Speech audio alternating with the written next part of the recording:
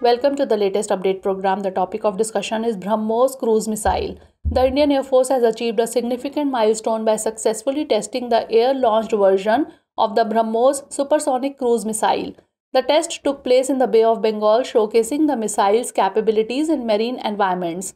The missile was launched from a Sukhoi fighter jet, specifically a Sukhoi 30 MKI aircraft, known for its capability to launch BrahMos cruise missiles.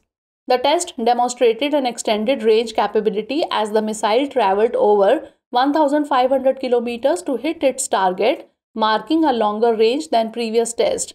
The BrahMos missile used in this test is the longer range version of the supersonic weapon system developed through India's partnership with the Russian industry. The missile struck its target with pinpoint accuracy, highlighting the effectiveness of the BrahMos missile system. India is actively exporting the BrahMos missile system to friendly nations such as the Philippines for coastal defense purposes. The BrahMos Aerospace Corporation is exploring opportunities to expand missile exports to more countries, aligning with Prime Minister's export targets.